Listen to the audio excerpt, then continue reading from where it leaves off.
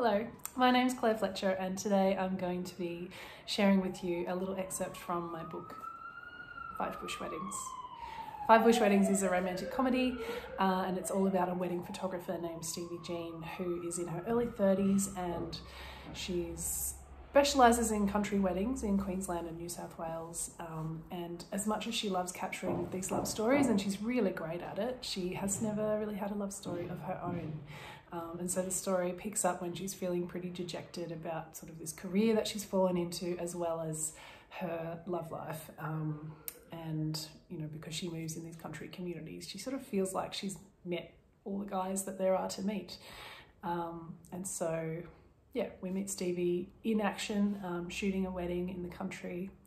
And I warn you, this is set where I grew up in regional Queensland, and the opening scene draws on a tradition that I'm certainly very familiar with, but I've learned since publishing the book that it's pretty geographically specific. I think about 1 in 2 people in New South Wales recognise this tradition, and once it gets to Victorians and South Australians and Western Australians, yeah, it's not something that they've heard of. So bear with me as I read you the beginning of 5 Bush Weddings.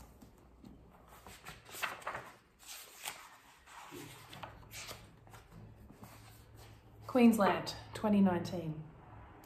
6 twangy notes of guitar were all it took for every man in a 100-metre radius to unbuckle his belt, drop his pants and do a dumb dance in his undies. Stevie Jean Harrison sighed and clipped the lens cap back on her camera. She'd shot enough country weddings to expect this response to the song Eagle Rock. And while she loved collecting colour from the dance floor, this was a sight that every Queenslander of a certain age already had burned into their memory. The happy couple's parents wouldn't be interested in seeing it immortalised in the wedding album. Under an endless inky sky crumbed with stars, the groom's brother and his best friend swayed in their boxes with their arms around each other, bow ties unclipped and collars loosened.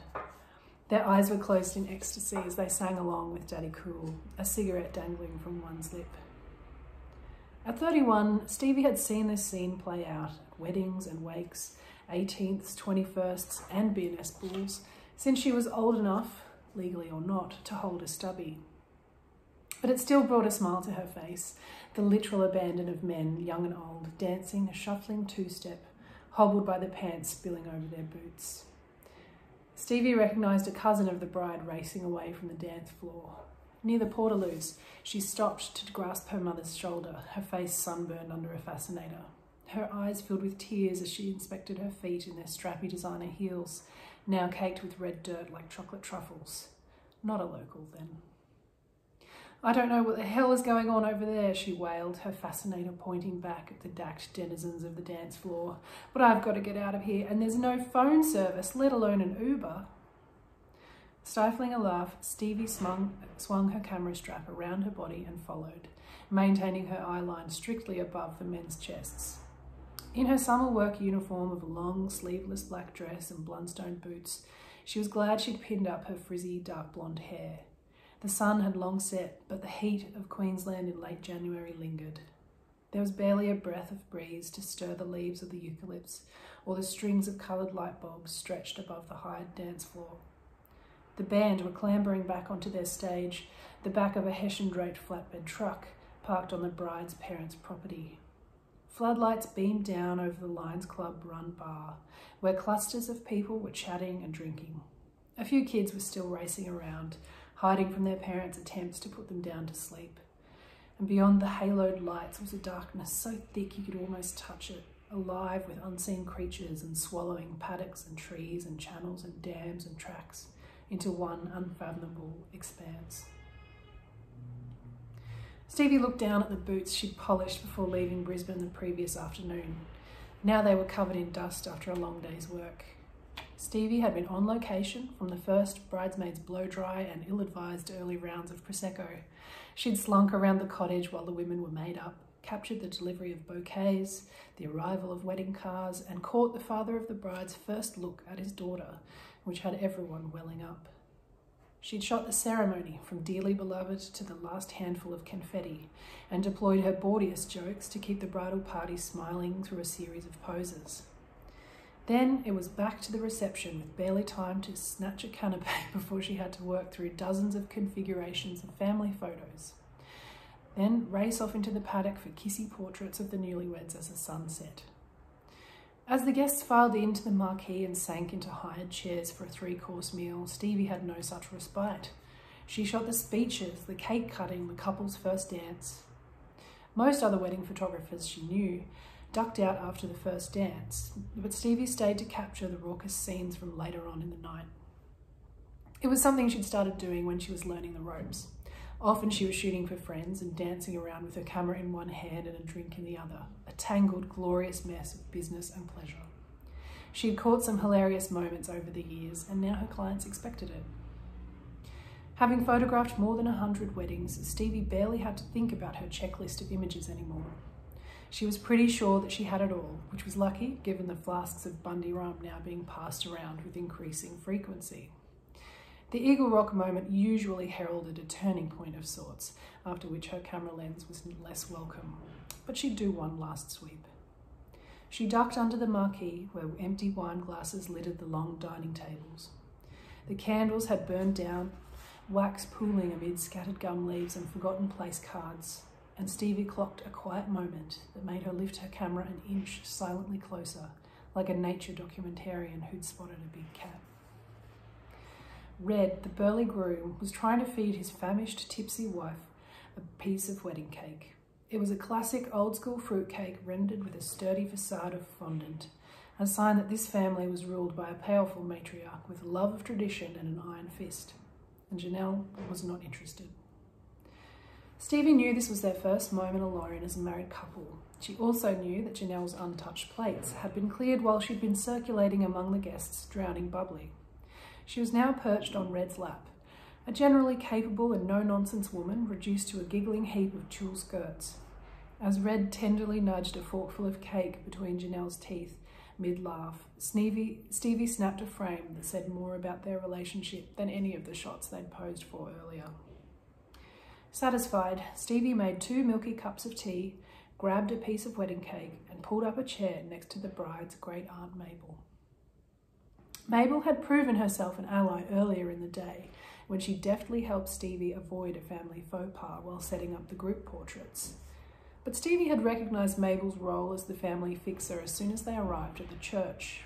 Mabel was the sort of woman who carried an arsenal of floral hankies to hand out at the first sign of a sniffle. She'd headed off renegade relatives as they entered the church and guided them toward neutral pews with a kind but firm hand.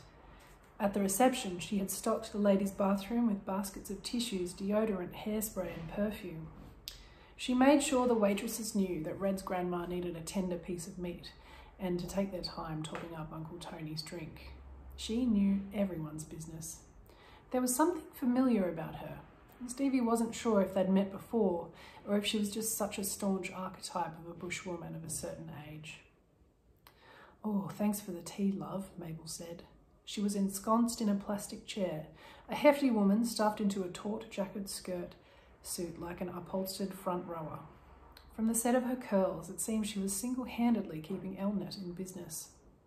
"You've been working hard today. Have you been a photographer for long then?" "You know, I just realised this week it's been 5 years since the first wedding I shot," Stevie said, blowing on her tea. "It was always meant to be a temporary thing before the next proper job. I dipped a toe in with a few friends' weddings, and here I am, still doing it years later." Mabel patted Stevie's arm. "You seem like a natural. I don't have much of an arty eye, but I can see the way you see people.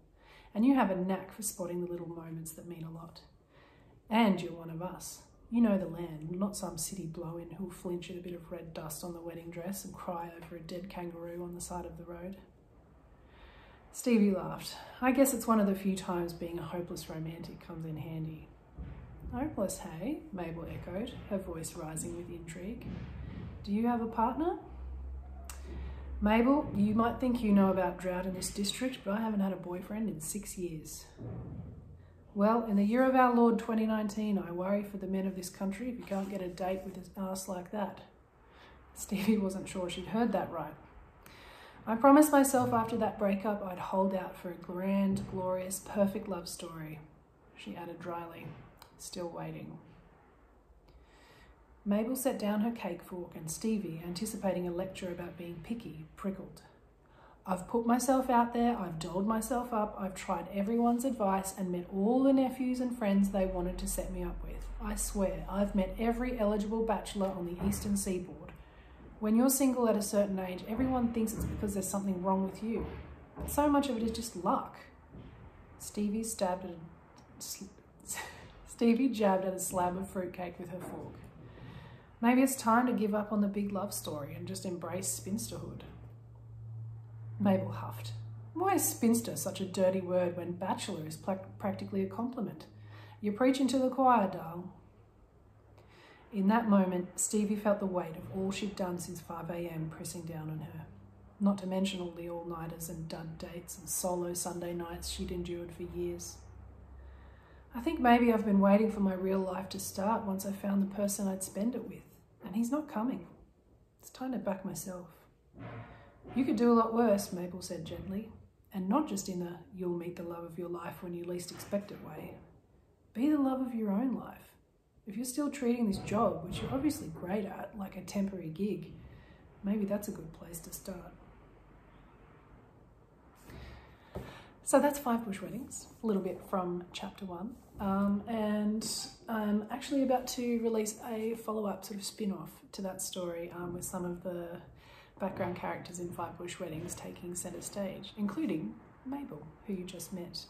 So my new book is called Love Match, and it's out on the 29th of August. Thanks for listening, and I hope you enjoyed these stories.